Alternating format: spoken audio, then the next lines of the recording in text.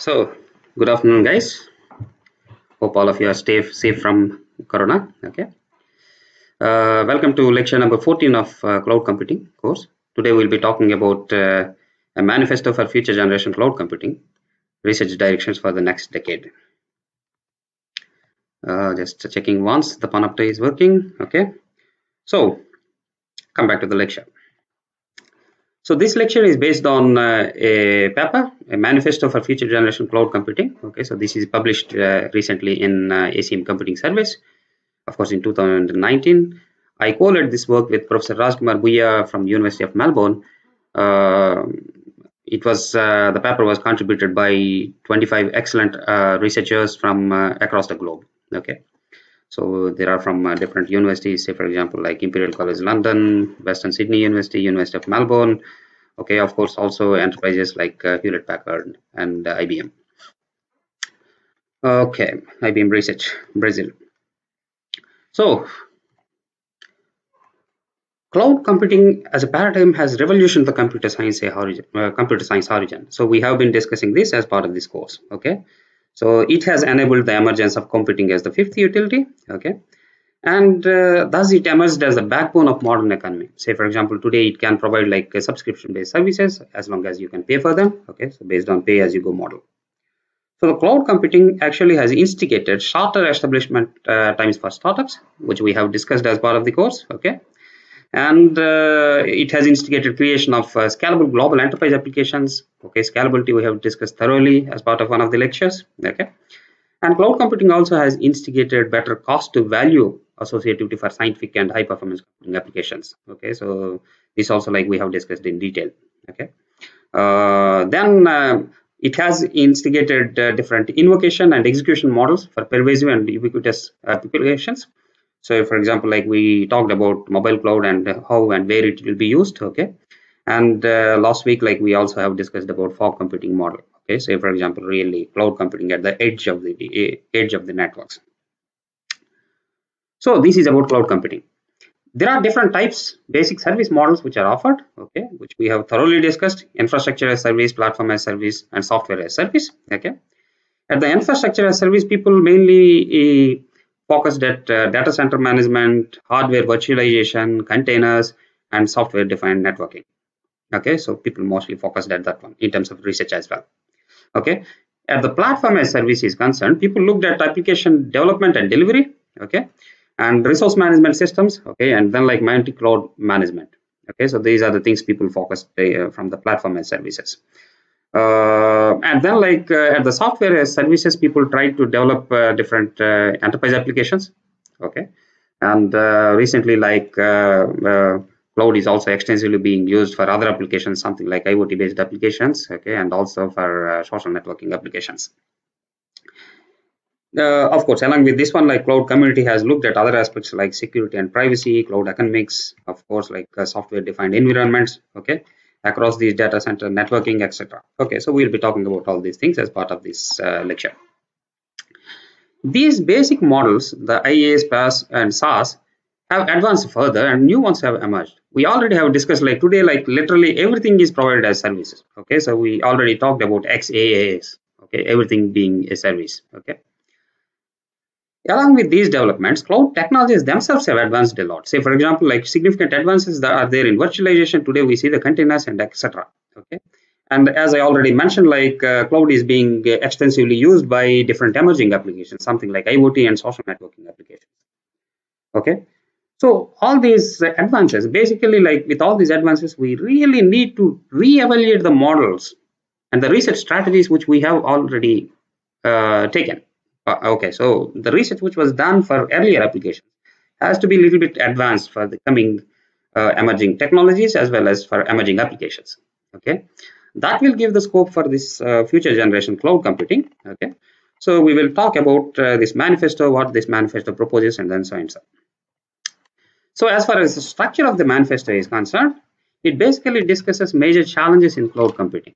Okay, so it investigates the state of the art in addressing all these challenges, and then like it also investigates the limitations of the state of the art. Okay, and then like it discusses about emerging trends and impact areas that actually further drive this these challenges and the research which is being performed as part of the cloud computing domain is concerned.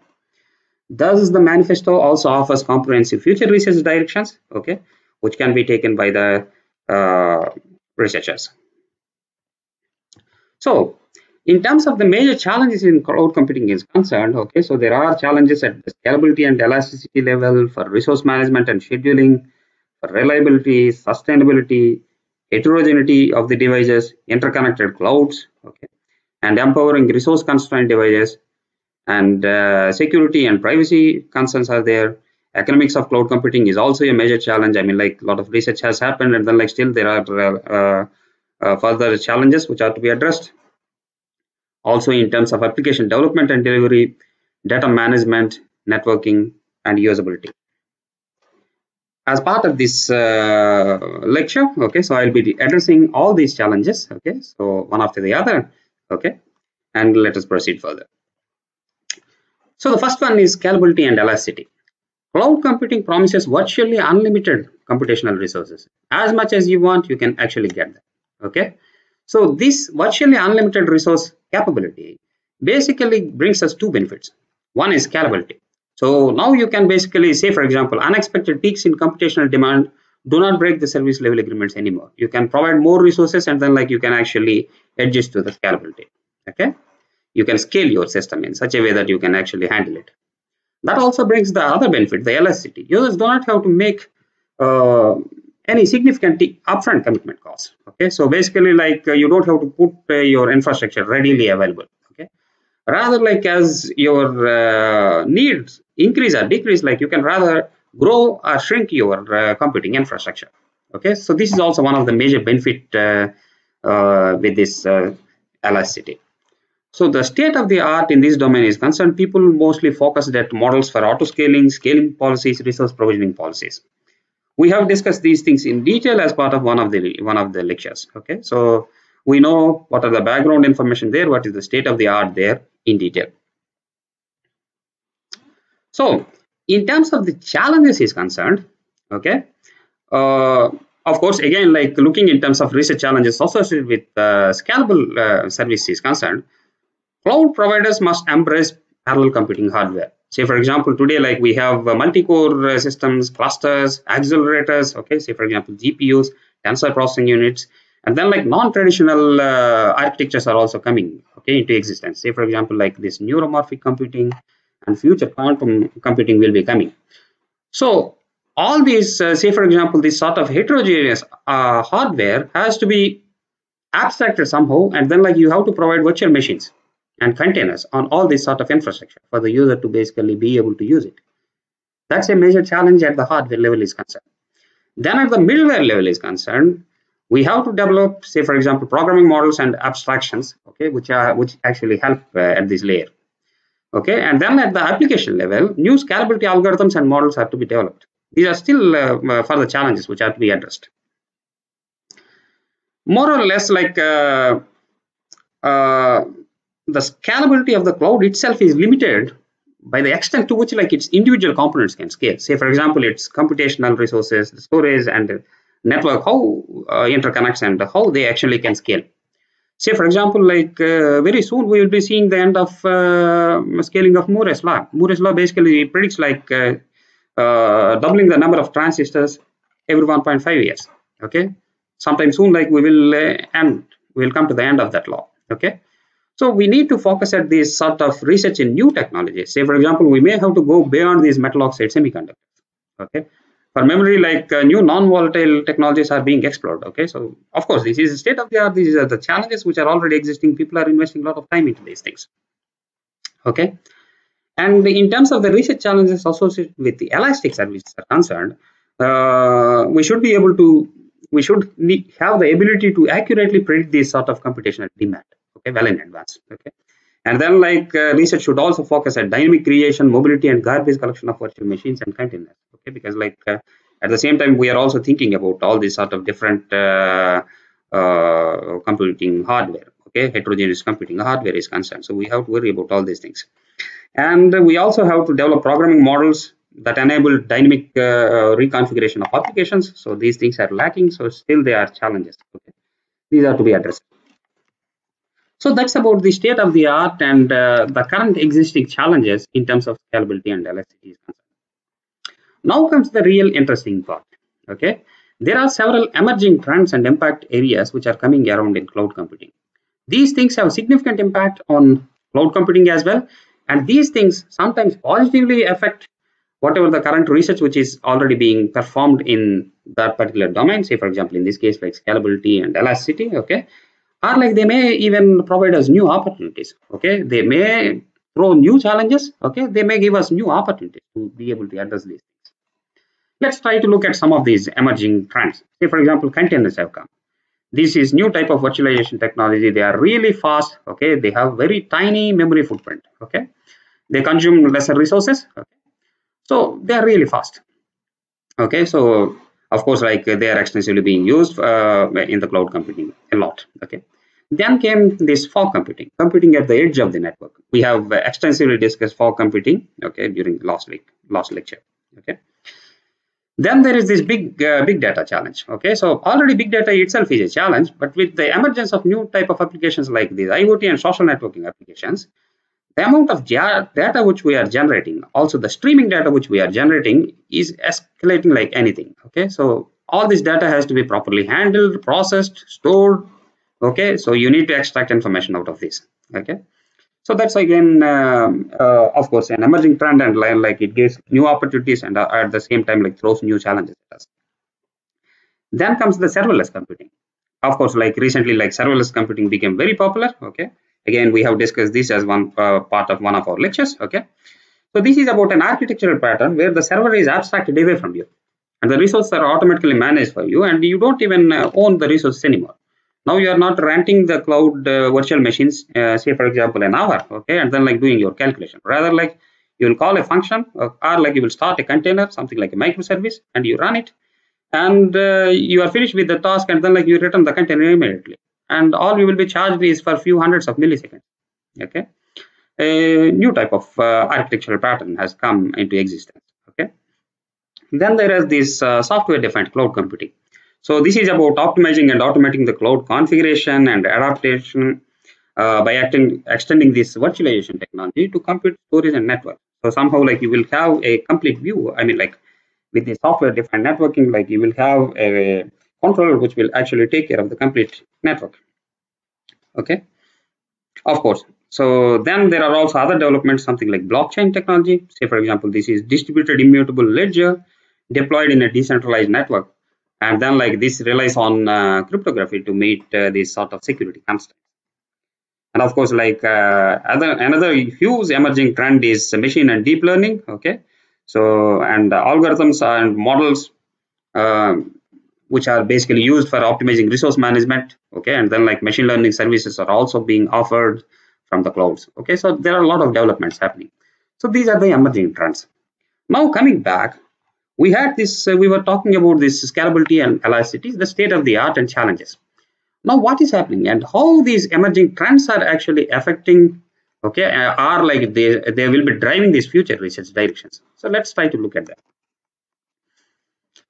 As we were talking, we will be seeing special purpose clouds for specific functions, okay, in future. So we should be doing a lot of research about that one. Say, for example, for deep learning, like we may have a cloud which is purely based on convolutional neural networks, etc. Okay, cloud providers are already offering accelerator and special purpose hardware. Say, for example, Amazon is offering these GPUs, okay, and Google is offering those tensor processing units. Okay, so basically, like we will be seeing a lot of these special purpose clouds for specific functions are concerned.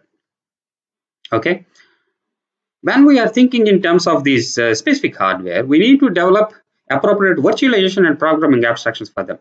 Okay, say for example, like enabling just-in-time compilation and optimization for that particular, okay, for that particular hardware. So for that particular special purpose hardware. Okay, along with these things, like we also have to work with appropriate economic models. Say for example, like how different services can be provided as microservices. Okay, so and then like how you can actually compose them. Okay, so again, these things will affect in terms of scalability and elasticity. Say for example, like if we have provided some sort of services, say for example for image processing and video processing as microservices, and then like these things are composed with other applications, what will be happening to the economic models of it? Okay, we have to develop all these things. In addition to address, say for example, like large scale communication intensive applications, further cloud provider investments are required, especially to support like high throughput and low latency networks. Okay. Along with this one, we also have to do further research in terms of decentralized scalable distributed algorithms for edge computing. Say for example, right now, like we are looking in terms of purely about, say for example, to auto scale an enterprise application. So for example, as the load is actually increasing into the application, so you will be adding more servers to it. But now think about the edge computing or fog computing scenarios. So you have basically like resources at all layers. Okay, so at these sort of gateway layers, fog layers, and etc. And say for example, like if you have a distributed algorithm, and then like if you are worried about the scaling of it, okay, where do you add the additional resources? How do you add the additional resources? Okay, not just this is relevant for edge computing, but also for hybrid computing and interclouds. If a distributed application has to scale across these infrastructures, how do you deal with them? Okay, so we need to develop new models and new algorithms for those things. So that's about the scalability. Now let us look at resource management and scheduling is concerned. Modern cloud data centers contains hundreds of thousands of computing and storage devices. These things actually host complex applications and the relevant data for that one. So effective resource management and scheduling policies are important to achieve high scalability and operational efficiency. Okay, so this is a critical problem for that one. Okay, of course, like we have to take care of all these things. Infrastructure as providers mostly rely on, say for example, static virtual VM provisioning policies. Okay, say for example, like since this lecture is also for the students. Okay, so let's try to see. So I tried to okay, so after last week problem in drawing something, I tried to find some solution. Okay, let's try to use this as our whiteboard. Okay, great. So what I was talking about is like static virtual machine provisioning.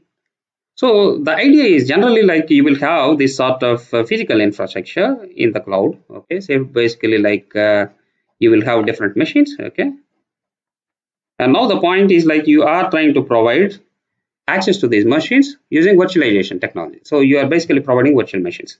Assume like each of them is like 16 cores, okay, and say for example it has 32 GB memory, okay, for example. So that means like it can support up to 4 large instances, just for the sake of example, okay. So for example, each one is having like a quad core machine, 4 cores, okay, 4 large instances.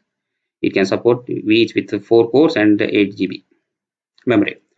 Now the point is, if I have to provide, say for example, using static virtual machine provisioning policies, okay, what I can do is like, say for example, if I need to provide, say for example, some 5 instances to someone, I can start, say for example, 3 virtual machines here, and say for example, 1 virtual machine here and 1 virtual machine here. Okay, so that's about the static infrastructure. I mean, like that's how like infrastructure as service basically uses it. Okay, so it is dynamically using static virtual machine provisioning policies. Okay, so it is trying to provide like that. Okay, just a second. Okay, coming back. Now the point is there can also be like these dynamic virtual machine provisioning policies. So for example, like which actually relies with say for example virtual machine migrations and all the things, like it may actually take care of these. Now think about the situation. Now if you really look at our cluster, okay, in terms of usage is concerned, we are not efficiently using our resources, isn't it? So basically like if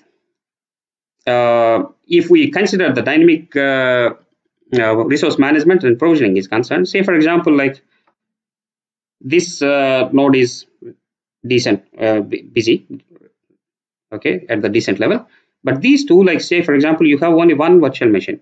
Now the point is you could actually migrate this virtual machine in this machine number 3, And in fact, actually, you can move it to here. Okay, that's about live migration. Why would you do it? Okay, so basically the idea is, if you are really worried about conserving the energy, the point is, the moment like you actually migrate this virtual machine here, you can turn off this machine. And this machine is also idle, you can turn off these machines.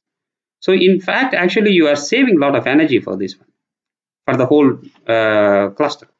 Of course, this is a simplest example, but then like if you think in terms of like a huge data centers, the way like we are talking here about hundreds of thousands of devices, you will save huge amounts of energy. Of course, like we'll be talking about energy and sustainability as well down the line in the coming slides.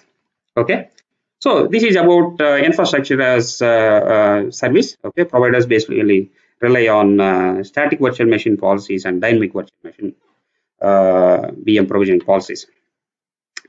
Okay, let's move back to the presentation. Okay,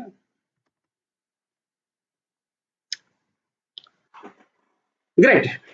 In terms of the policies available at the platform as service and software as service are concerned, okay, there is a lot of research which has gone into auto scaling techniques, okay, and resource throttling methods, say for example, to handle workload bursts, okay, and trends. Say for example, like if a lot of load is coming, like you can kill certain virtual machines, and then like you can, of course, to handle this load, like you can actually throttle these things. And of course, like there is a lot of research has gone into admission control methods. So the admission control methods, say for example, to handle peak load and to prioritize workloads. Okay, say for example, high value customers come in, like you would like to prioritize these things. Okay, so again, like resource management policies and scheduling for that one.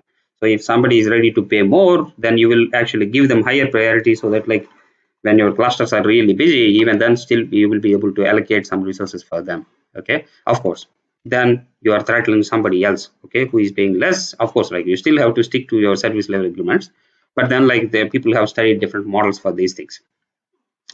And of course, like a lot of research also has gone into this sort of service orchestration and workflow schedulers, especially to handle these scientific workflows and so on. Okay, so different solutions have been studied. Now, in terms of the resource management and scheduling challenges are concerned, existing policies tend to be intolerant to, say, for example, like inaccurate estimates of resource requirements. Okay, say, for example, like, uh,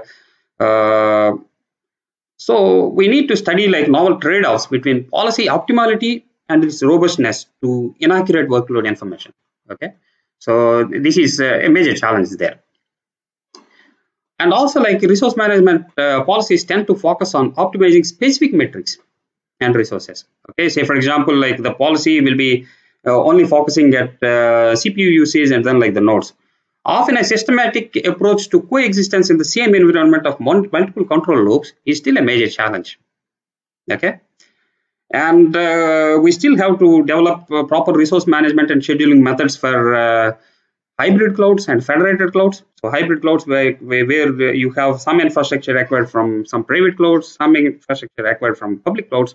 How do you basically take care of the resource management? Say, for example, if you have to schedule any task there, how do you schedule and where do you schedule? Okay, so all these are major challenges. There are also still risks related to interplay between security and resource management. And think about the situation. Say, for example, that like now the resources you are managing in federated clouds or something, there is like almost most of these requests are going across these networks. Okay, so which actually lead to a lot of security issues. So these things again become a major challenge. So these things are to be studied. Again, not just these challenges, the emerging trends again push further challenges and further research opportunities. Okay, say for example, like now thinking in terms of fog computing is concerned, you need to have, say for example, cooperative resource management between centralized CDCs and distributed edge computing resources for real-time processing. Okay, say for example, let us try to see from a diagram again. Okay, okay. So basically what we are talking here is about fog computing, isn't it?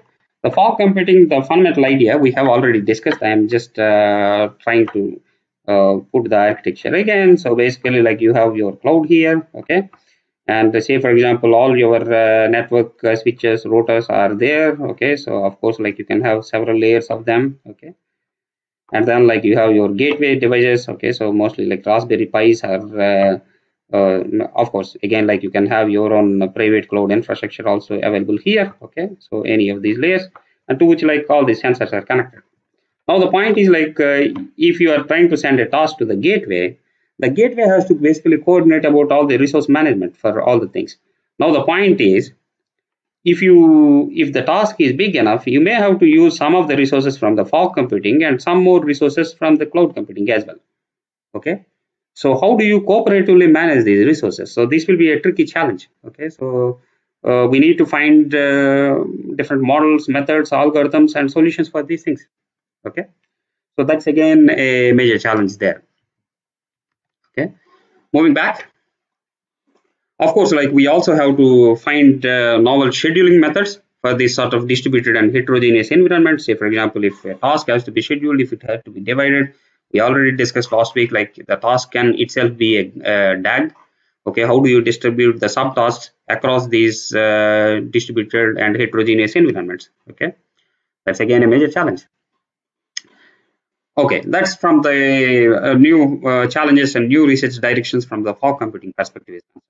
Now think about the serverless computing. Serverless computing also gives us new prospects. Okay, serverless computing offloads the computation far from the application core components. So, for example, like you are trying to invoke a function over the network. So that means like you are adding a lot of network latency. Okay, and this may actually affect like this function response time. So that's also a critical problem there. Okay, so we need to work with these sort of novel resource management policies to decide when and to which extent like you can rely on the fast. Okay, this is again a major research challenge. In addition to that one, in terms of resource management and scheduling is concerned, both cloud providers and consumers will have their own different goals and constraints, isn't it? So then we have to develop these novel game theoretic approaches and market-oriented models for resource allocation and regulation. Okay, so we have to take care of these things as well. Of course. Then looking further, like machine learning, artificial intelligence can provide us huge different types of solutions for this sort of resource management and scheduling challenges concerned. People are really working with, say, for example, like reinforcement learning based resource management, cloud resource management. Okay. And of course, like large machine learning based models. Okay. A lot of people are studying these things. There is still a lot of scopes for future research directions here. Another thing from the networking perspective is concerned, okay, by logically centralizing the network control plane, SDN provides opportunities for more efficient management of resources. Okay, so you will have a bird view through SDN, okay, through this control plane. The centralized control plane is now centralized. So this gives us new opportunities. Of course, then like SDN orchestration and consolidation has to be taken care, and then like we have to develop efficient algorithms which actually can exploit these features in terms of resource management and scheduling is concerned. Okay, so these things are also to be studied. Then let us move to the next challenge, the reliability. So basically, like coming to the reliability, cloud computing systems face a variety of reliability related threats. Say, for example, like you can have hardware failures, resource machine failures, overflow failures, network failures, timeout failures, and say, for example, whatever the software which you have developed, okay, you might have tested on certain infrastructure, okay, and certain environment. And the moment like you deploy it in the cloud, because it is on a different sort of hardware and different sort of environment, it can fail, okay. So these are all the reliability challenges. Okay, so as a cascade of these failures may be triggered, leading to large-scale service disruptions with far-reaching consequences. I mean, like the companies will fail their SLAs to large extent. Okay, so that leads to loss of penalties. Okay, so it's a major problem. Reliability has a great impact on the quality of service as well as on the reputation of the service provider as well. Okay. So again, this is a major challenge in cloud computing. The best solution to address the reliability is replication of data and computation. For example, it is based on MapReduce, and we have discussed MapReduce extensively as part of this course. Okay, we have already seen this solution. So how we are actually replicating the data across the cluster, and also like how we are actually replicating the computation across the cluster as well. Okay, there are also other solutions, something like erasure coding for data storage. Say, for example, you will distribute the data and then like you will encode with additional duplicated data, and then like, of course, there are a lot of interesting solutions for that one, which basically come under this erasure coding for data storage is concerned. So reliability in terms of challenges is concerned, the standard fault tolerance and reliability approaches which are developed for the traditional distributed systems cannot be directly applied to cloud computing. Okay, the main reason is cloud computing is not resource oriented; it's mostly service oriented. Okay, so we have to look at to some extent like different fault tolerance and reliability approaches for this one. Okay, another challenge is like scale and expected reliability are very hard to analyze due to range of interrelated characteristics. Okay, say for example, their massive scale, their service sharing models, okay, and the wide area network and heterogeneous software, hardware components, etc. Okay, these things make it really problematic.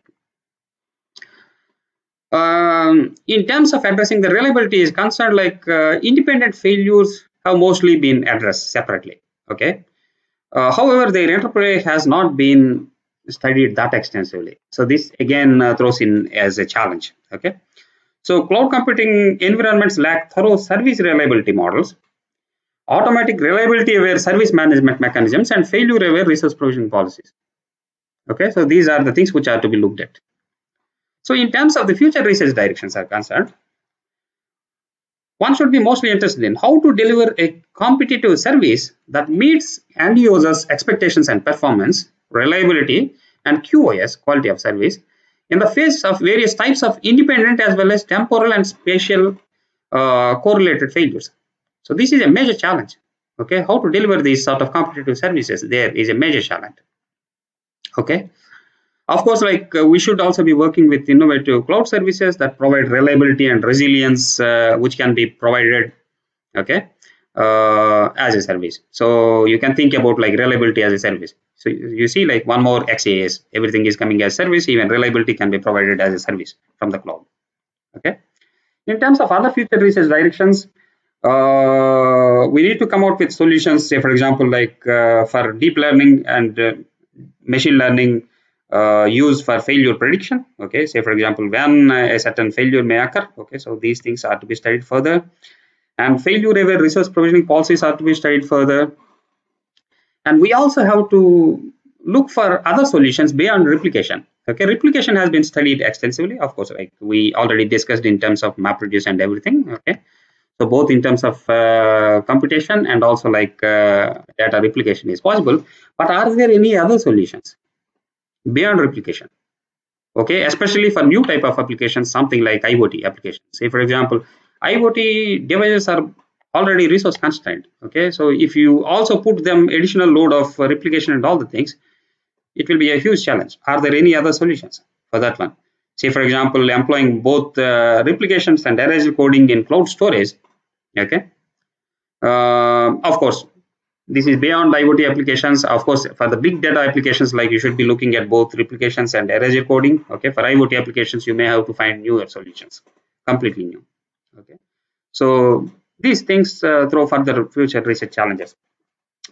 And there is also one more problem with this sort of replication. So we said like, okay, so to address with this sort of reliable challenge, like you can replicate the data and replicate the computation. So that means like you are employing more nodes for the storage of the data and for the computation. We already looked at when we looked at the scheduling challenge. Okay, the point is when you have more machines doing the same purpose, like you are consuming more energy. So that means like we need to find some sort of correlation. I mean, like you have to find and work with this, for example, the correlation between reliability and energy efficiency. So energy efficiency is a very critical problem in terms of cloud computing is concerned. Okay, so let's move on. So that's about the reliability challenge. So since we were talking about energy efficiency, let us talk about sustainability in terms of cloud computing. Cloud data center deployments until recently mostly focused at high performance computing. They have not paid that much attention into energy consumption. Today, cloud data centers consume energy more than most of the countries. Actually, in terms of annual electricity usage, they stand at number 5. Okay, they stand only after USA, China, Russia, and Japan. Okay, that's a huge problem. In terms of the state of the art is concerned, this primarily focused to save the energy, primarily focused at consolidation of virtual machines for minimizing energy consumption. I already gave you the example. Okay, so how you will live migrate some of the virtual machines. Okay, using proper bin packing strategies or so that like you actually make some of the nodes fully busy and the free nodes can be turned off. Okay, that's how like you will be saving a lot of energy. Okay. People also have studied and then like produced different solutions for ML based methods for task allocations, so that like a violation of SLAs and operating costs, including energy consumption, are minimized. Okay, people have really looked at these models. And people also have studied models for mixing renewable and non-renewable energy. Okay, say for example, like some of the clouds, say for example, about 30% of energy which they may be using is renewable energy. Say for example, from wind energy or like solar energy, they can be using. Okay. Of course, people have already started studying these models. So how it can be used, and then like what would be the consequences of it? Okay, what would be the problems of it? People have been studying these things extensively. But still, sustainability throws a lot of challenges. So providing online, automatic, okay, and self-aware methods to holistically manage both quality of service and energy consumption of cloud systems is still a major challenge. Okay. And apart from this one, like cooling systems and networks are also another major challenge. Okay, these things are to be optimized by proper scheduling of the traffic flows between the servers. Again, this is also a major challenge in terms of sustainability is concerned. And how about rationing the energy supply for the clouds? Okay, let the cloud providers manage the energy availability and then like QoS trade-offs. Okay, so how about maintaining that one? Say for example, I mean, we have to think about all these different solutions. Looking at the scale, like I already said, like the annual electricity usage of the data centers across the globe is much more than many of the countries. Okay, so we need to start thinking about all these sort of wild ideas. Okay, so about rationing the energy supply to the clouds. Okay, so I mean, like these were the things like which were already being looked by the people. Now again, what these emerging trends have thrown extra into the picture. Okay. Um, Now, say for example, with these sort of distributed clouds and then like say for example data centers across the globe, geographically distributed data coordination, resource provisioning, and energy aware and carbon footprint aware provisioning in these data centers becomes a major challenge. Okay, these things require novel system architectures and algorithms for that one. Okay, that's one future research direction. Okay, and in the other directions, like say for example, we also have to look about dynamic task scheduling for energy consumption, SLA and QoS optimization. We have to look at online decision making solutions and adaptive self-aware techniques. Okay, so these are the things which are to be developed. Okay.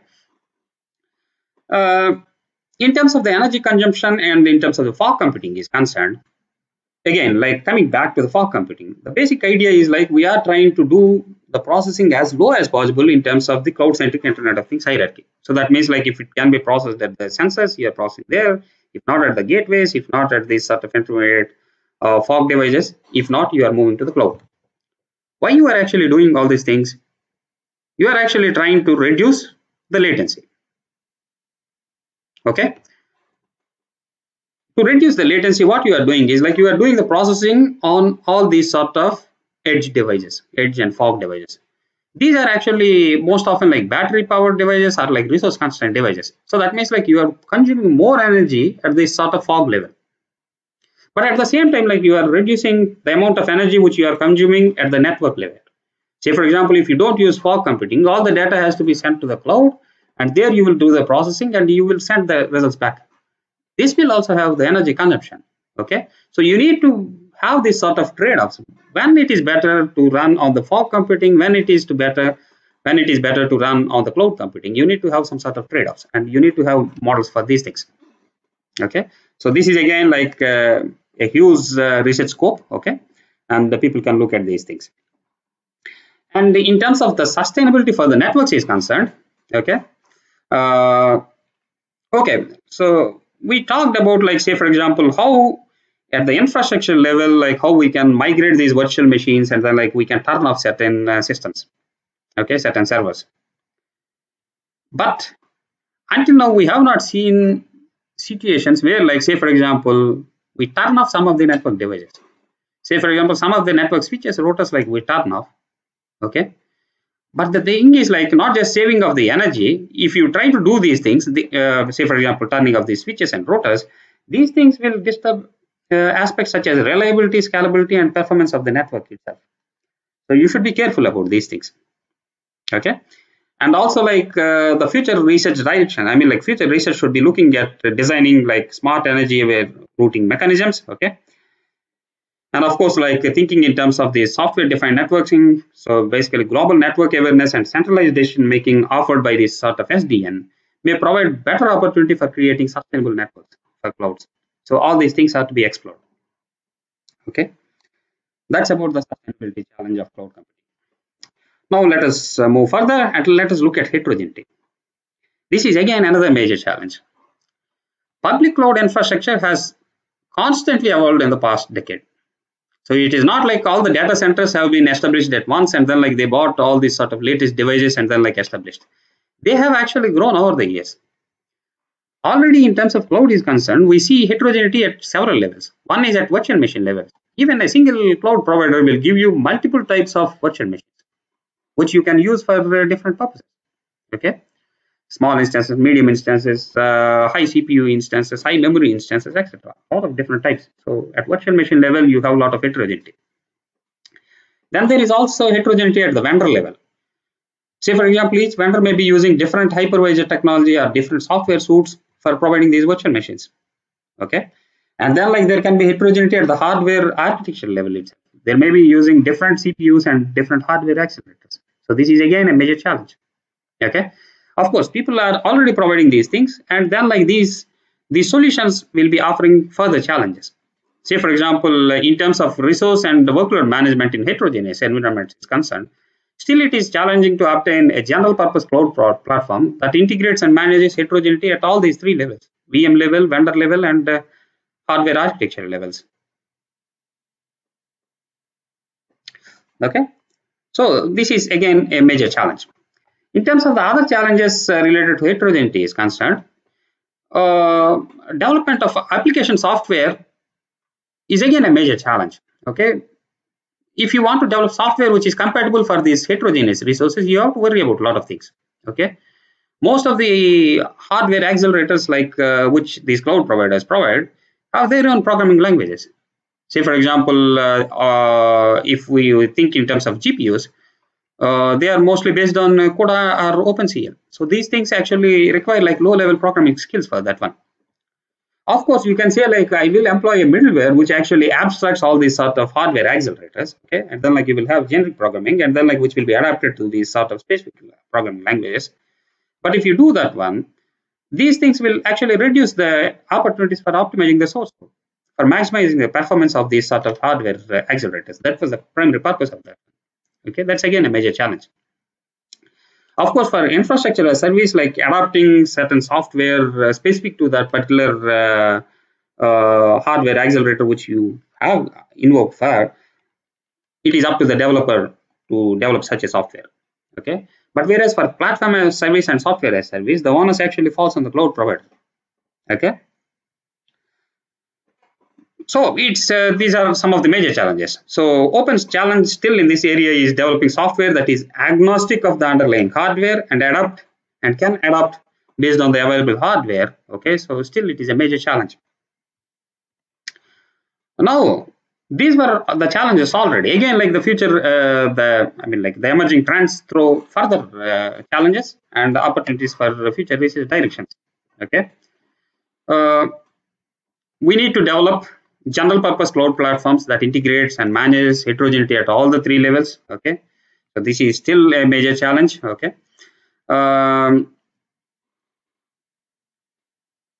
and in terms of looking at other future research directions, wider adoption of heterogeneity for service-oriented and user-driven applications on the cloud. Okay, currently mostly these things are supported only for scientific applications. So we have to see like how it can be adapted for other applications. Okay. Of course, we also have to develop high-level programming language for satisfying this abstraction and elasticity. Okay, so we already discussed like by having these sort of higher level languages and then like middleware solutions may decrease the efficiency. Okay, so optimizing efficiency, but at the same time, like we have to find new solutions for that one. Okay, of course, eventually you need to support elasticity on these things. Okay, and there is also a new trend which is coming in this sort of hardware heterogeneity. So recently, like people are talking about disaggregated data centers. Traditionally, the data centers are built based on servers. Say, for example, you will have racks, okay, so and then like there are servers lying there. So each server basically contributes in the rack, will contribute its own CPU, its own memory, and its own storage. So this is the usual way. Say, for example, if I have to establish a data center, I will bring a lot of racks, I will bring a lot of servers, and each will contribute a part of it. With this disaggregated data center, okay, each of these individual resources are built as standalone resource blades. So that means like there will be a blade for CPU, there will be a blade for memory, and a blade for storage. And these blades are interconnected through high-speed network fabric. Of course, recently some of the cloud providers are trying to offer these solutions. Okay, these disaggregated data centers will have significant impact on the way like traditional IaaS services will be provided. Okay, so in the next years, like we will be seeing a lot of the cloud services based on these disaggregated data centers. So that's about the cloud heterogeneity. Then comes the interconnected cloud. Cloud providers and platforms still operate in silos. Okay, that's the reality. Their efforts for integration usually are based on their own portfolios mostly. Okay, uh, existing cloud providers already offer certain proprietary mechanisms for interoperation. Okay, so how you can actually connect across multiple cloud providers or multiple clouds, multiple data centers, etc. But these solutions still exhibit limitations as they are not based on any standards or open source solutions. Okay, there are a lot of efforts about standardization of these federated cloud computing. Say, for example, NIST, federated cloud, IEEE, intercloud. Okay, but still a lot of challenges are pending. Okay, so in terms of the current state of the art, other things which people have looked at is like, say, for example, people looked at application containers and configuration management tools for portability. Okay, say, for example, as part of this course, like we have looked at OASIS Tosca, topology and orchestration specification for cloud applications. This again falls here, falls in the same branch. So once you have this sort of configuration management is described, you can deploy the application on any of the cloud. Okay. And people also have studied the middleware and library solutions for hybrid clouds, something like Aneka. Okay. So so people have looked at these aspects. But still, interconnected clouds throws further challenges. Say, for example, like right now, people or the interconnected solutions always have looked at common denominator. Okay, so now the further challenge is how to go beyond this minimum common denominator of services when interpreting across multiple clouds. Okay, and when you are talking about multiple clouds and then like interconnected clouds and everything, how to coordinate this sort of authentication across these clouds. Okay, how to deal with this access across these clouds and billing across these cloud providers. Okay, they are all major challenges. Okay, people are already looking at certain solutions, but then like there is still huge scope to do research in these directions. Okay, other challenges include like say, for example, the efficient and transparent provision, management and configuration of cross-site virtual networks is again a major challenge. And developing standard interfaces, portable data formats and applications, and internationally recognized standards for service quality and also like security are again further challenges in terms of interconnected clouds are concerned.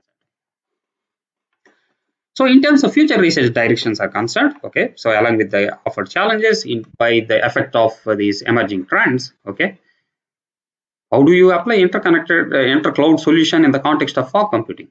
In the fog computing, like we already said, like certain infrastructure of private clouds, third-party providers, and some infrastructure of cloud can be used to do some sort of, say, for example, some large-scale data analytics, including also edge analytics at the devices. Okay, how do you apply these inter-cloud solutions? So this is again a major challenge.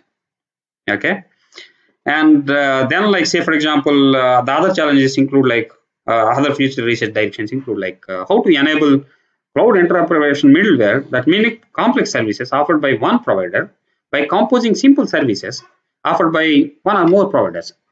So here we are talking about serverless applications, isn't it? Say, for example, serverless computing services provided by one cloud provider. Okay, so by multiple cloud providers you will take and you will compose these applications. Okay, and you may develop such a middleware for that one. Okay, so how to deal with all these challenges? Okay, so there is huge scope there. And interfaces for such middlewares is also a major challenge. Of course, like if there is such middleware, like you need to find interfaces both for the cloud users and also for the cloud providers. Okay, and of course, like future research should look into, say, for example, novel approaches for billing and accounting, our interconnected cloud sortable pricing models, along with the formation of intercloud marketplaces. Okay.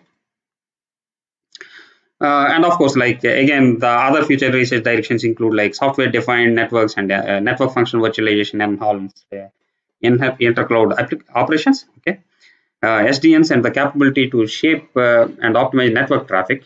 Okay, basically for optimization of wide area network traffic, which is connecting the multiple data centers. Okay, and of course, like since these interclouds are actually connected through network. Okay, that means like most often like they will be going through public clouds. Okay, so then say for example how to enforce like prioritization of service traffic across these cloud providers or data centers, and what are the other specific security requirements which are to be addressed, and what are the solutions which are to be looked at. Okay, so these are all again like future research directions in that domain. Okay, let's move on to the next challenge, which is about this sort of empowering resource constrained devices. Cloud services are not only relevant for enterprise applications, but they are also relevant for resource constrained devices. Say, for example, for these mobiles, like last time, like we have discussed, like mobile devices have limited capabilities, so they will have huge advantage by harnessing cloud resources from these mobiles. Okay, which actually led to this mobile cloud domain. During the last lecture, like we have discussed these things in extensively. Okay, but we also have discussed like there are two different binding models for that one. The task delegation approach, where like it is just like the traditional web service invocation from these mobiles. Okay, so you will invoke services from multiple cloud providers. We also have discussed about the model of mobile code offloading. So basically you will profile and partition the application, and then like you will try to offload certain methods under particular context, okay, to much powerful circuits.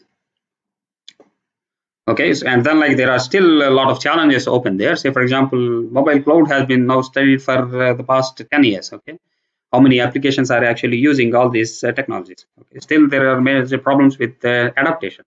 Okay, so still there are open challenges with in terms of ideal decision mechanisms. When it is ideal to offload, where it is ideal to offload, how we. Okay, so a lot of challenges are there.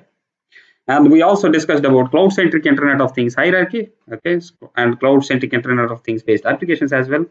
And we discussed about limitations in terms of latency and privacy, which actually led to the fog computing in the first sense. Okay. So there are a lot of challenges again in terms of these empowering resource constrained devices with the cloud is. Okay.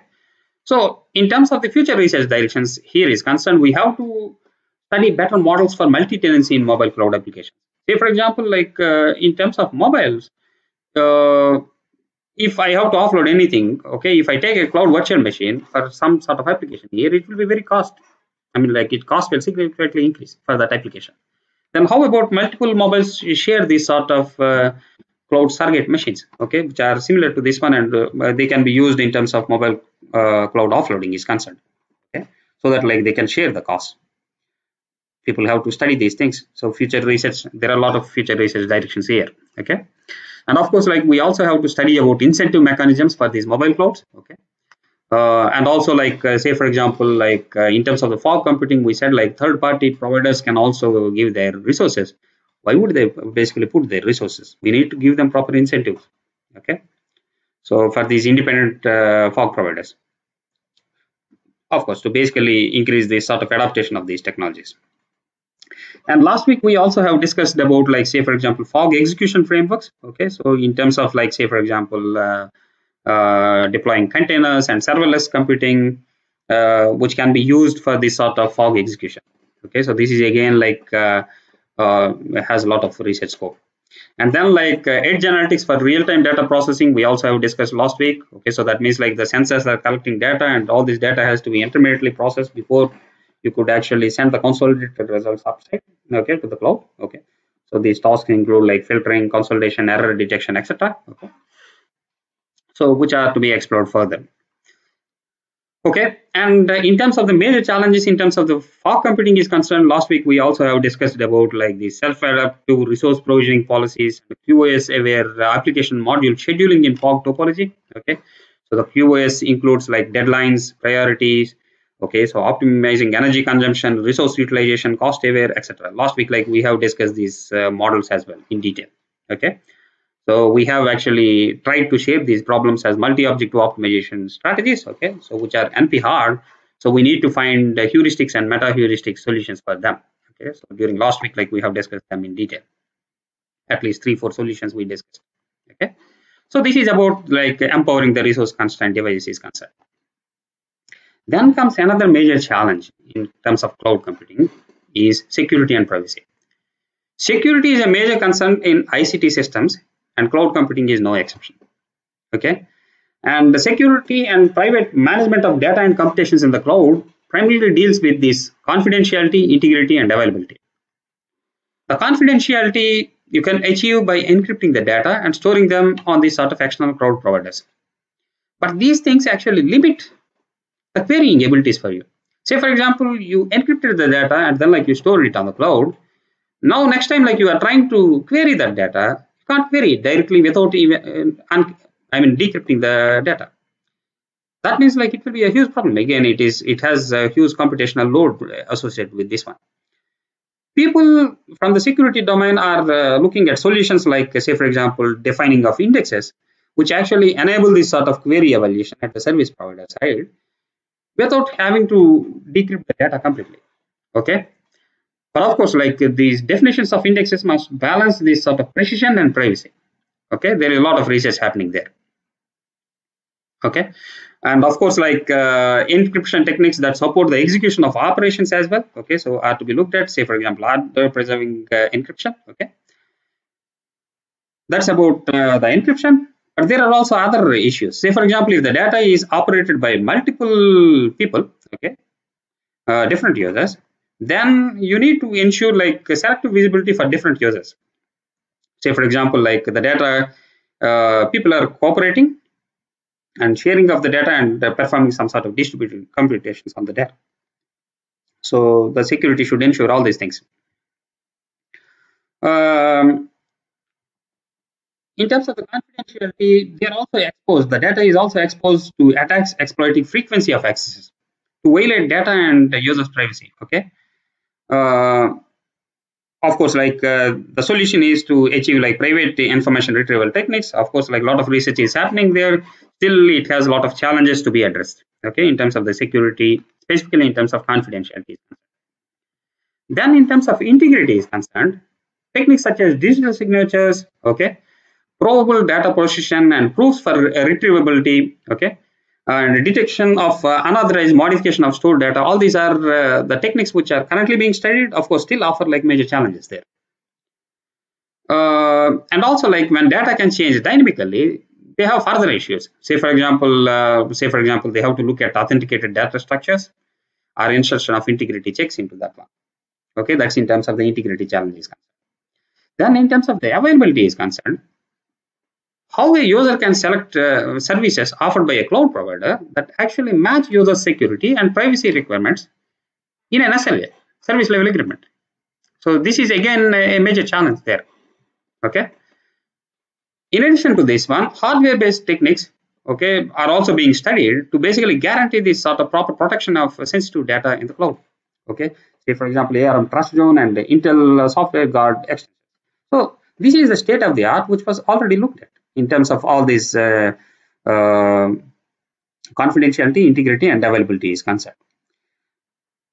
Security has further challenges. Okay, in generic security at the cloud itself, okay, has further challenges. Say for example, recently, like these APTs are coming, advanced persistent threats, emerging class of cyber attacks, which are really goal-oriented. Of course, like a lot of people backing them, a lot of funding is coming for that one.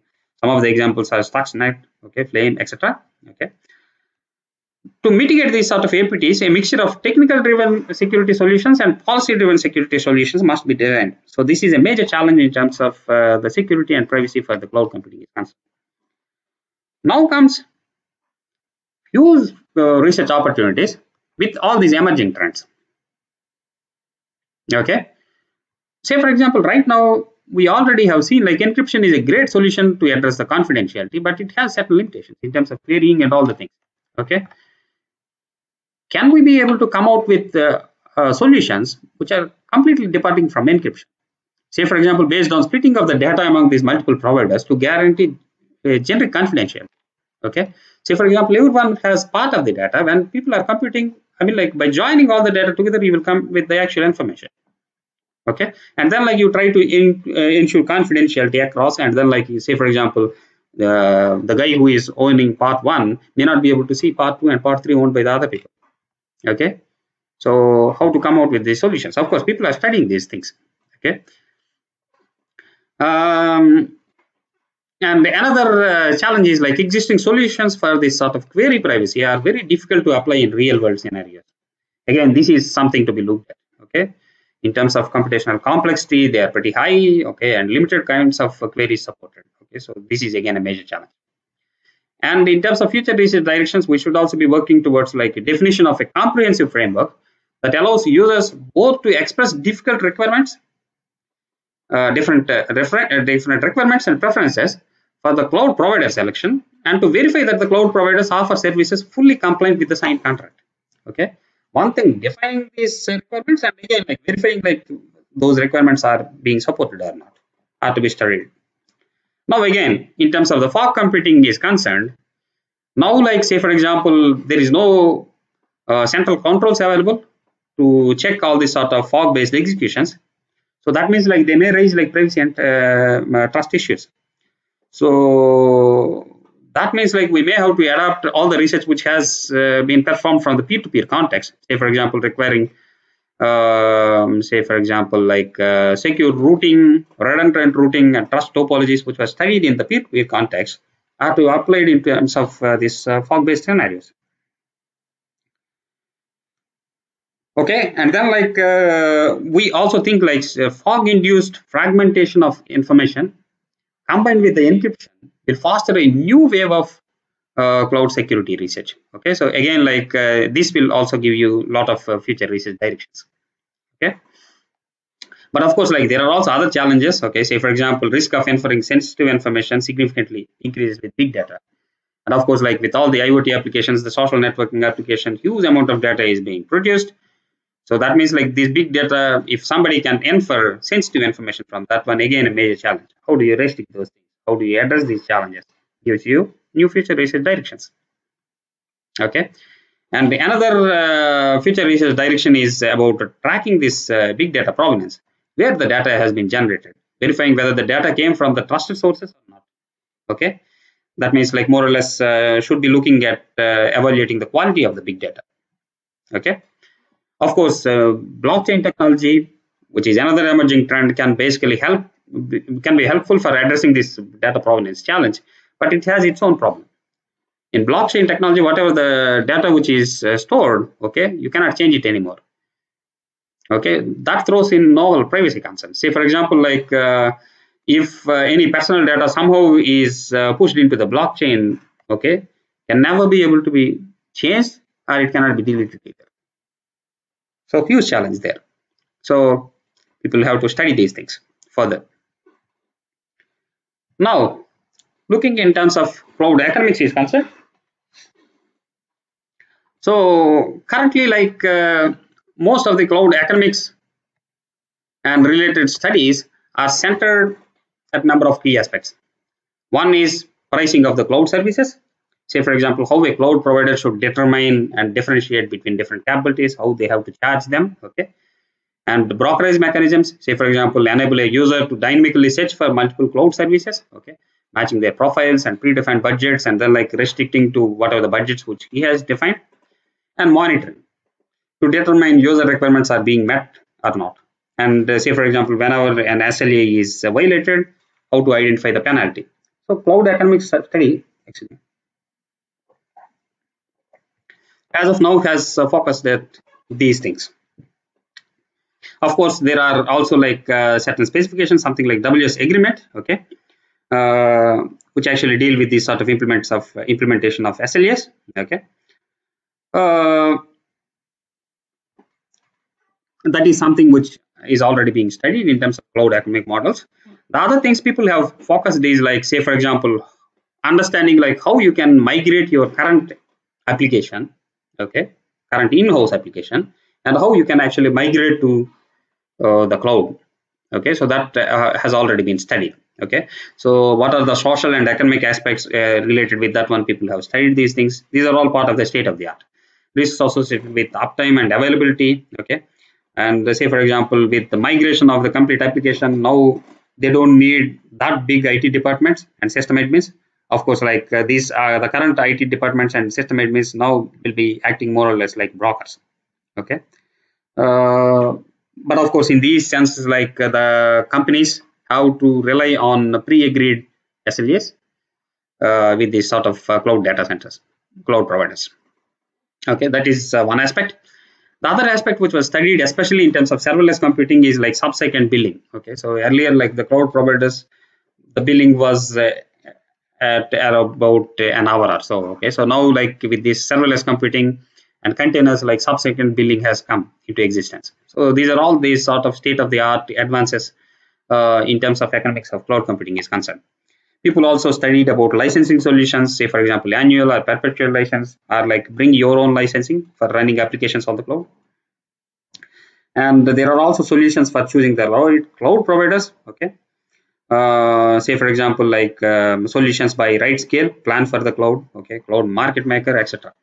So these are the things which using which you can actually provide, you can find which is the right cloud for your application and what are the services you should be using.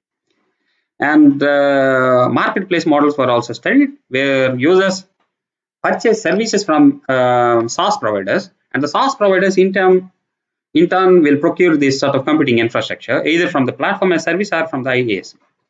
Okay, a lot of research has already gone into these things. Now, in terms of the future research directors are concerned, okay, serverless computing itself will throw in a lot of future research directions for economics of cloud computing is concerned.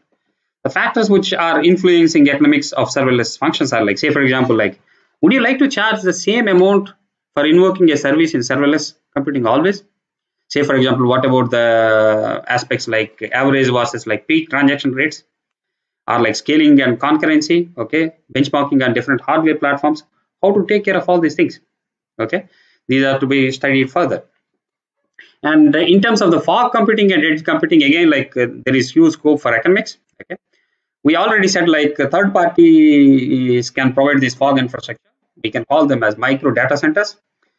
We already discussed last week how to dynamically discover these infrastructure, okay, these micro data centers, pre-agreed MDC contracts, MDC federation, okay, multiple MDCs collaborate and share workload in a particular area, okay, and how these things basically will communicate among themselves, and then say, for example, how do they share the revenue which is actually generated. So all these are major challenges there. I mean, future research directions.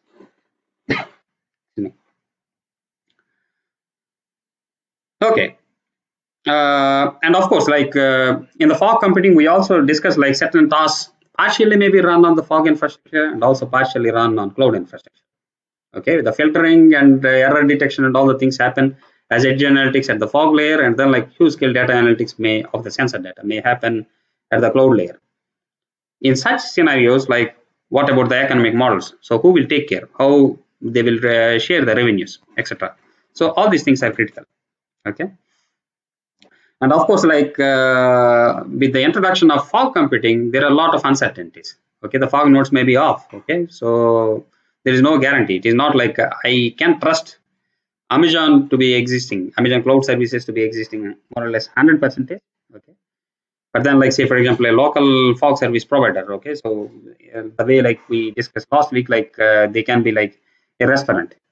Okay, which is in the street. Okay, which is actually giving you like additional computational capability for fog computing. Say for example in the evening, like it is turned off.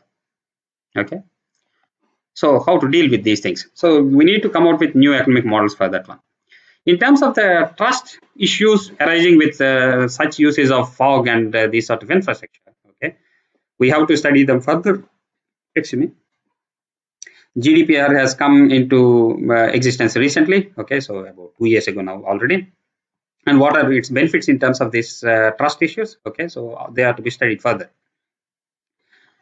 We also see like a potential for new players in this marketplace with serverless and edge computing. Say for example, like now telecommunication vendors are likely to form alliance with these existing cloud providers for supporting real-time stream data processing and edge analytics, especially say for example like for autonomous vehicles and smart city scenarios, etc.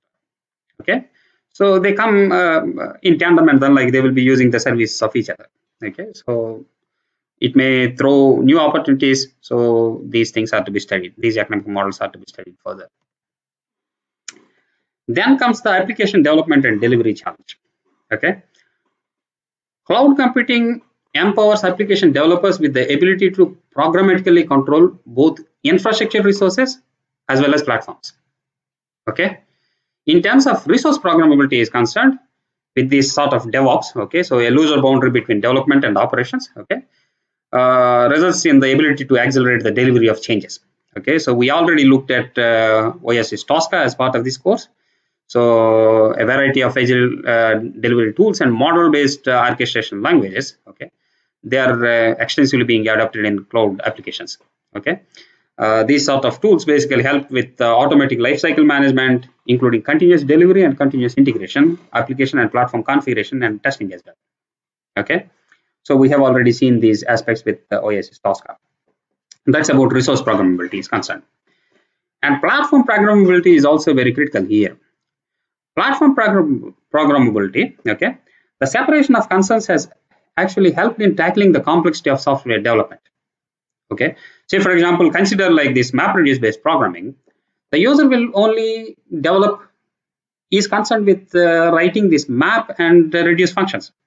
So all the other things are actually managed by the infrastructure, or the middleware layers deal with these non-functional concerns, such as like this parallelization, data locality, optimization, fault tolerance. Everything is taken care by the runtime for you.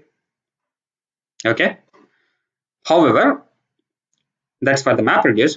However, there is a shortage of application delivery frameworks and programming models to deliver software for edge computing and of course, like applications which are spanning across these fog devices and also the CDCs. Okay, so there are no frameworks available there. Okay. Another major challenge is like application evaluation is still a major challenge. Okay. So then in terms of the future research directions are concerned, how to continuously monitor and iteratively evolve the design and quality of cloud applications within the continuous delivery pipelines. So this becomes a major challenge, and this gives us huge opportunities for future research. And of course, like we also should be looking at to extend existing software development and delivery methodologies with reusable abstractions, especially for designing and orchestrating IoT, edge computing, and big data and serverless computing technologies and platforms. Okay. So this is another major research challenge. I mean, like future research direction. And infrastructure as a code is expected to grow further. We already have looked at OSS Tosca. Okay.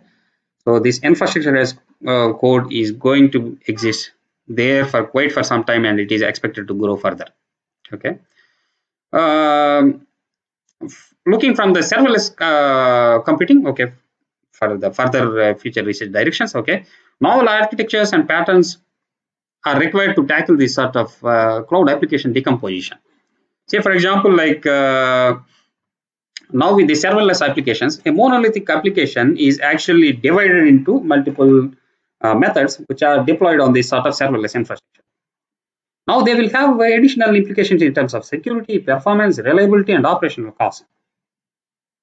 Okay, securing a monolithic is easy, but then like now with say for example greater surface with all these fast functions, you will have greater attack surface.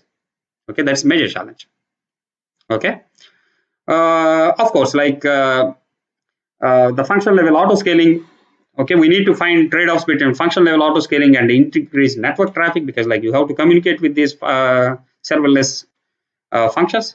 Okay, and of course like the network charges. Okay, so additional network communication you are increasing, at the same time like you will have additional charges, you will have additional energy consumption for all these things. All these things are to be looked further.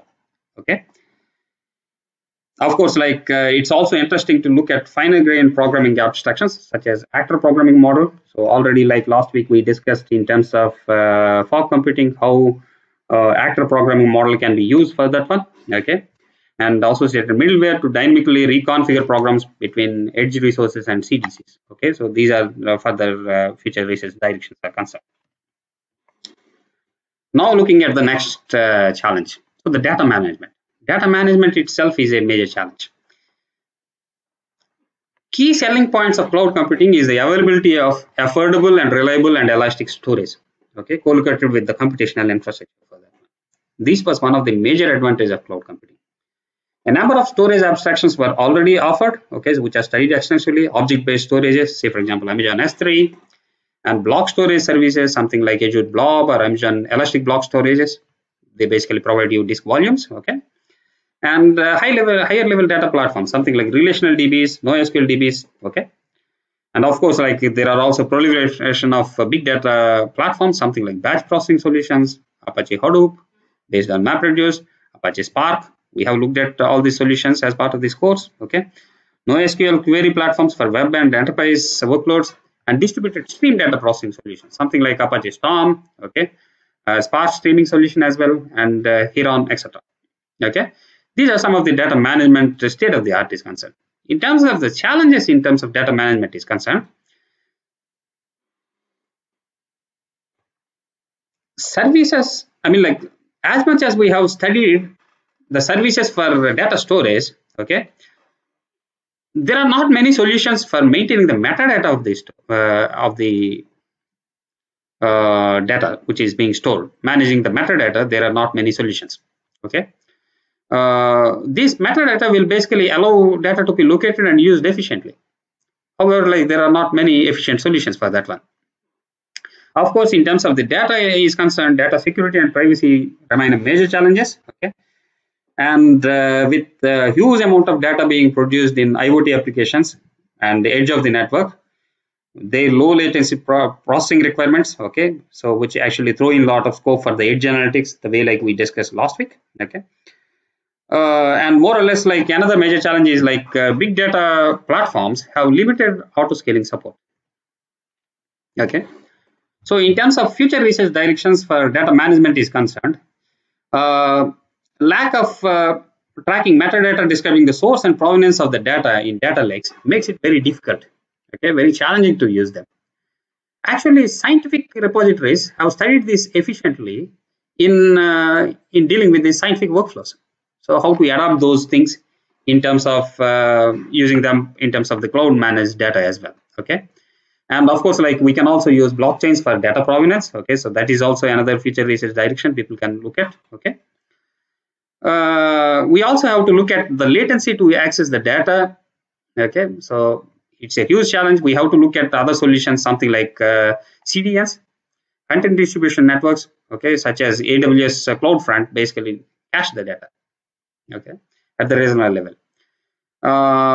And can we be able to generalize the CDNs at the fog layer? Okay, this also throws again future research directions for us. And of course, like there are also other things which we should be looking at. Say, for example, while legal protections exist, there are no clear audit mechanisms to show that the data has been accessed by the cloud provider. See, even cloud provider himself may be throwing some of the security and privacy related challenges. Say, for example, you are storing the data. Are you sure like the cloud provider himself has not checked the data? He has not read the data. Okay, can we have audit mechanisms for that one? Okay, that's again a huge challenge. And of course, like in terms of the edge analytics, we already have talked about leveraging computing capabilities of network devices to perform in-transit processing. Okay, and of course, like we have to look at optimal placement of data processing applications and adaptation of these data flows. Okay, and specialized data management services to support the Internet of Things and deep learning and blockchain technologies, etc. And along with this one, like we should also be looking at efficient management of trained models and their rapid loading and switching to support online and distributed analytical applications. This also has to be studied further. So 2 more challenges pending. Okay, so the networking. This is again a huge challenge. Successful delivery of cloud services require many levels of communication happening within and across the data centers. This networking ensures this communication occurs securely, seamlessly, efficiently, and in a scalable manner. Okay. Both the software-defined networking and network function virtualization are intended to build this sort of agile and flexible and programmable computer networks. These things can be used by the cloud providers. Okay.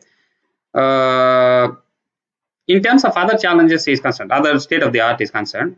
Okay. General practice in many data centers is to leave all the networking devices always on. So we already discussed this in terms of the sustainability challenge. Okay. But can we be able to design methodologies? Okay, so that like we can reduce the network energy consumption and still make it possible to I mean, like, of course there will be like certain QoS failures, okay, but can we be able to manage these things, okay, and still save certain energy? Okay, it's not a common practice, but people should be looking at them. More or less like the SLAs of today's clouds are mostly addressed at computation and storage. Looking in terms of the networking level, other than best effort, there are not much many provisions for defining that one. Okay, say for example, delay and bandwidth guarantees, etc.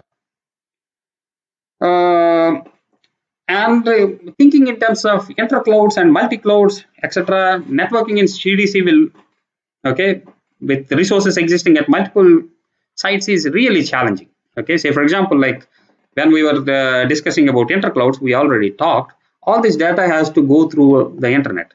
Then how do you define the priorities for certain data going between the data centers themselves? There is no way that you can actually ensure it in the regular internet. So the companies are trying to invest, they are investing in dedicated infrastructure. Say for example, Google is trying to connect its own data centers by its own networks across the globe. Okay, so these are some of the state-of-the-art solutions, and this is what people are looking in terms of networking is concerned. So in terms of the future research directions are concerned, novel set of traffic engineering methods to utilize the available global view of the through this SDN and flow characteristics are patterns. So these things have to be used properly. Okay, so we need to develop these sort of novel traffic engineering methods for that one. And we should also be targeting at techniques, say for example, network performance requirements such as delay and bandwidth, or even gentler guarantees to comply with this sort of quality of service requirements. People have to look for the solutions for that one. Of course, there is a huge paradigm shift brought by this SDN. Okay, of course, it brings its own challenges. Okay, now SDN controller can have the complete view of the network. Now people will try to target SDN controllers. Okay, that's again like huge security challenge. Okay, so people have to look at different solutions for that one. Okay.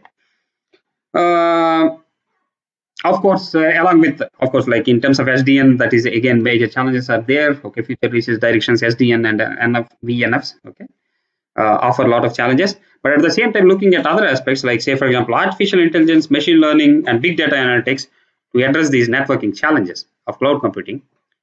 Okay, and say, for example, to automation of these networks, next generation networks in the clouds. Okay, so people should be focusing at these things. Okay. And also, like say for example, with respect to fog computing, now we are generating huge amounts of data, and huge amounts of data have to be transferred. So the future research should also be looking at new products and technologies that actually expand these bandwidths, or like carrying capacity of the network. How to increase these things? What are the new solutions which we can look for them? Okay, so these are again like future research directions in this domain. Now, in terms of looking at the usability aspects, the human computer interface and distributed system communities are still far from one another. That's one reality. Usability is key aspect to reduce, say for example, costs of organizations exploring, say for example, multiple cloud services. If you are looking at the usability should be good, so that like you can search the right cloud provider very easily. So there are certain frameworks which are coming. Say for example, this cloud usability framework actually highlights 5 aspects. One is capable, okay, meeting cloud consumer expectations with regard to, say for example, cloud service capabilities, okay. And say for example, it also deals with the personal aspects. Say for example, cloud services, you can adapt the look and feel for yourself, okay. The user interfaces you can adjust. And the other things which they should be dealing is like reliability, security, and it should be valuable for that. Having a system that actually performs, it functions under state conditions and safely protected, and that returns value to the users. Okay, so these are all like critical aspects of this cloud usability framework. Current efforts in cloud computing to efficiently use these sort of different cloud resources has been mostly at developing appropriate APIs. Okay, these APIs which can be used by different users. Okay, say for example, services to expose high performance computing applications, etc. So in terms of future research directions for usability is concerned, it is still hard for the users to know how much they will spend renting resources due to workload or say for example resource fluctuations, etc. So they don't have the exact picture. So we need to develop tools to have better estimations, and these things will actually improve user experience and satisfaction a lot. Okay, we also have to develop new visualization technologies, okay, on different layers of cloud environment. Say for example, to better understand the infrastructure and application behavior and highlighting some insights to the end users. Okay, and we also have to look for solutions for easier API management methodologies, okay, and tools for that one, etc. And users are still overloaded with, okay, resource and service types available to run their applications. Okay, say for example, huge number of opportunities are there: CPUs, GPUs, network, storage, operating system flavors, and all these services, okay, are available in platforms. Then we need to develop proper advisory systems to basically recommend the users, okay, how they should be using these cloud resources, and then like how they can efficiently use these services in their applications. Okay, in terms of other future research direction as far as the usability is concerned, in terms of cloud computing, researchers and practitioners mostly perform quantitative experiments, whereas like research who are working closer to the users, they will basically do a lot of qualitative experiments, and they have deep knowledge of it, how to join both the things together, and how we can actually drag in this usability studies and usability experience into this cloud computing domain. That offers huge number of future research directions. Great.